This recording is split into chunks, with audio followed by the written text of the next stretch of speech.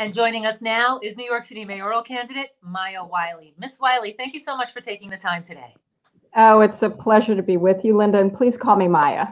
Maya, we are going to jump right into it because New York is facing so many challenges right now. The next mayor is going to have to lead New York out of this devastating pandemic and the devastated economy that it left in its wake. But as someone who has done work on equality for so many years, you know that the economy wasn't working for a lot of New Yorkers, even pre-pandemic. So what does a Mayor Maya Wiley focus on when she first gets into office, not just to shepherd the city out of this devastated economy, but to make it work going forward? Oh, thank you for that question, Lynda, because it's such an important one. We had an affordability crisis before COVID hit. We have been struggling, frankly, with racial issues and racial injustice for generations, actually, but coming to a head as we saw this summer. You know, and we've had this kind of spiritual exhaustion because of the division, because of the struggle of daily life, and then COVID hits, and now we're traumatized, and our economy is in tatters. We have 400,000 people facing eviction. We have over 2 million going hungry. This is a crisis of historic proportion.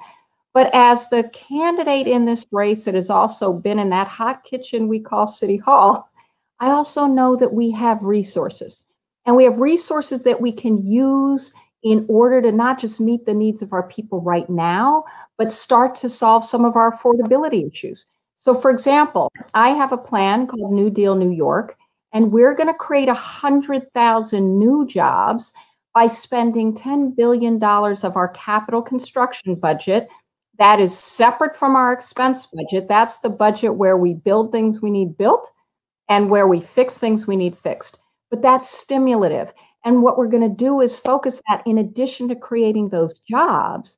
100,000 jobs is not a small number, but we are going to do it by building things like affordable housing that are affordable whether you earn $50,000 a year or $15,000 a year. But the other thing we're going to do is think about what happened for so many families, Lynda, including in particular women, right? Women have lost a decade in this crisis of work gains. And, you know, and the cost of childcare and elder care was one of the top 3 expenses in the city before COVID.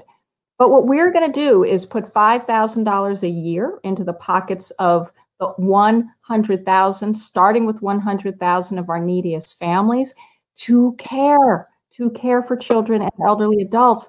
But we're also going to create community care centers, drop-off centers, quality care. That means we're replacing some of the jobs with good union jobs that women have lost, particularly women of color, in the caring economy, but also in a way that helps families get by because there is a safe place with quality care for their children or their elderly parents or grandparents so they can work those hours they need to work and not come out of their pocket and be worried about how they pay rent at the end of every month.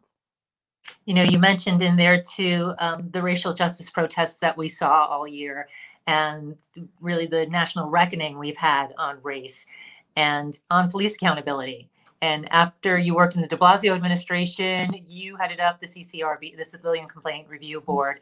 And I wanted to know, as you watched the racial justice protests this year, what messages did you see being communicated or not communicated, either by police or protesters or the city, that as mayor you would have wanted to communicate? Well, you know, first of all, I think we have to communicate that it is important for our people to be safe, but that means safe from crime and safe from police violence.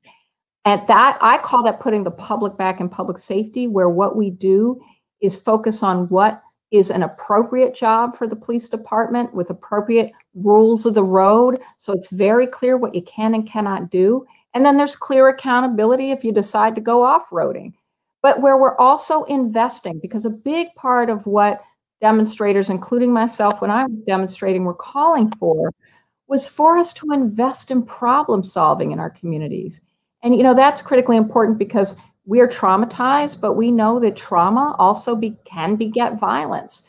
I'm going to put trauma-informed care in the schools. You know, we know that if you are a kid who's had trauma, but you get the right kind of therapy, trauma-informed care, our violence in schools goes down 50% and graduation rates go up 20%. I call that a good investment in not in our children, who are our most precious people, but also in our public safety.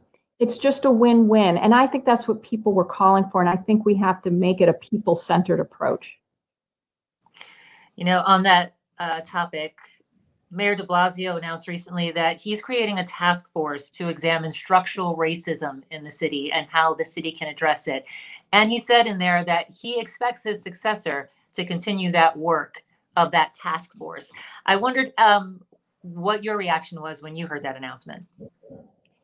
Well, listen, I was glad that there was attention, that the mayor was calling attention and creating a process for focusing on issues that are systemic and structural around race, because it is a multi-generational problem. Here's what it calls for. It calls for a person who understands how we make a difference in people's lives, including communities of color, by making change, by showing government how to do things differently and better. That's what I've done my whole career as a civil rights lawyer and a racial justice advocate. But one of our tools is the budget, which has to be a moral document. And I just want to call out, because I was so disappointed and disturbed when I heard Andrew Yang say that the mayor should not spend stimulus money to solve problems that require investment. Let's just unpack this, because what we need is leadership that understands how the city budget works in order to do some of what we need to do for communities of color and our city. You can't just wake up one day and say, we need to get the trash picked up, and then wake up the next day and say, we won't spend the money we shouldn't spend the money coming that will help us pick up the trash. I mean, by saying what Andrew Yang said, what he was really saying is, let's not invest money the federal government is sending us to invest in people to come out of this crisis. Well, let's make sure that we're not funding 3K, something we desperately need and our families desperately need for more affordability. Let's not do things like picking up the garbage. Let's not hold on to our workforce, who, by the way, as city workers, are our residents, our taxpayers, and have families to feed.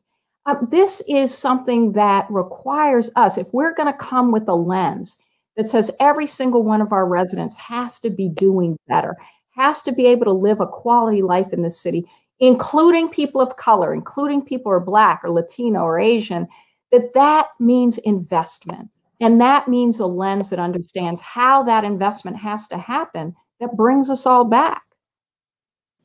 And that leads me to talking about schools here in the city. When you talk about the equity, especially for communities of color, for Black and brown communities, you've actually talked about, as a child, experiencing going to both public and private schools.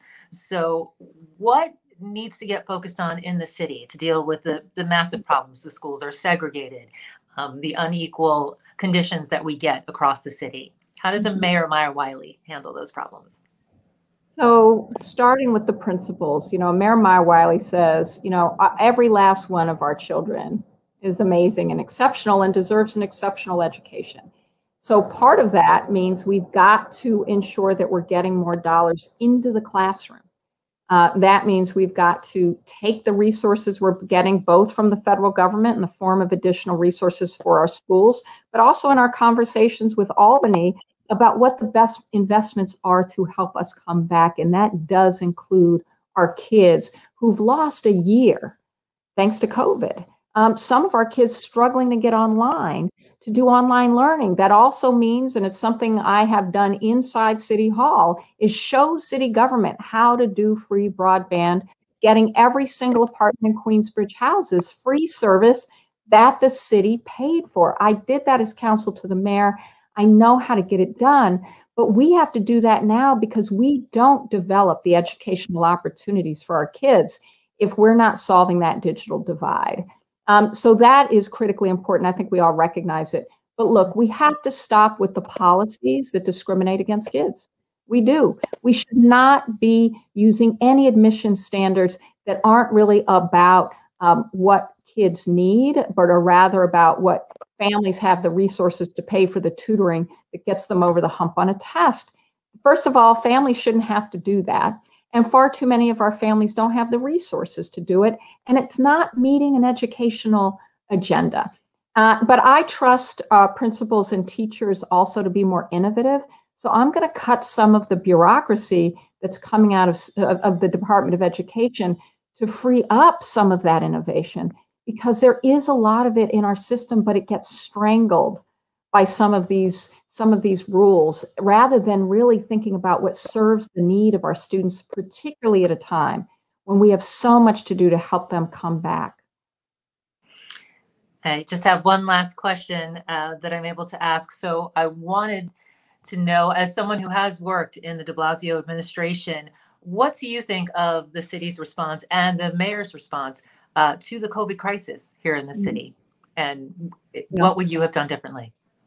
Well, first, let's just acknowledge that it was an unprecedented crisis. And when it was first unfolding in the spring, we had a federal government that was not telling the truth, that was actually not helping and actually threatening to punish and punishing New York because it had Democratic leadership. And that's not the way we should lead as Americans in this country.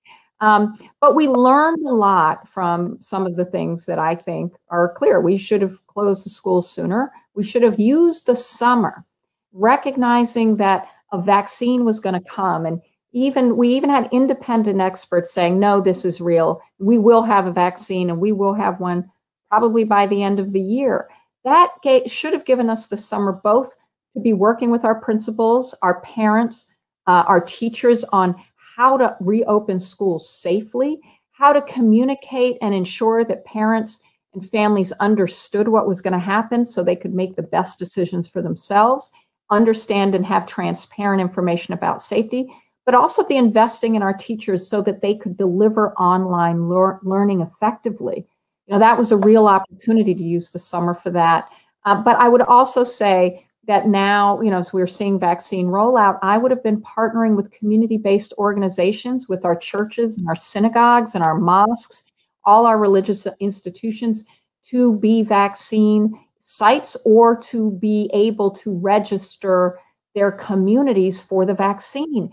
Because one of the reasons we saw a racial disparity in who is getting the vaccine is because people couldn't get online to make the appointments, didn't know how to navigate the system, or were afraid. But when you have trusted partners and leaders in the community, they're really able to reach people in the way that they need to be reached. Also with language issues, it helps solve some of the language barriers some of our residents have. So I think there's a real opportunity moving forward to partner more with our communities so that we're getting the job done well. And that's something city government must do. Maya Wiley, I would like to talk to you so much more about your work studying the digital divide and all of your work at the new school and everything we do at the city. So I hope you will give us some time again later. Maya Wiley is a candidate for New York City mayor. Thank you so much for joining us. And we appreciate all that detail from a mayoral candidate on policies and what you would actually do. So thank you so much for your time today. Thank you. And I will absolutely love to be back. Thank you for having me.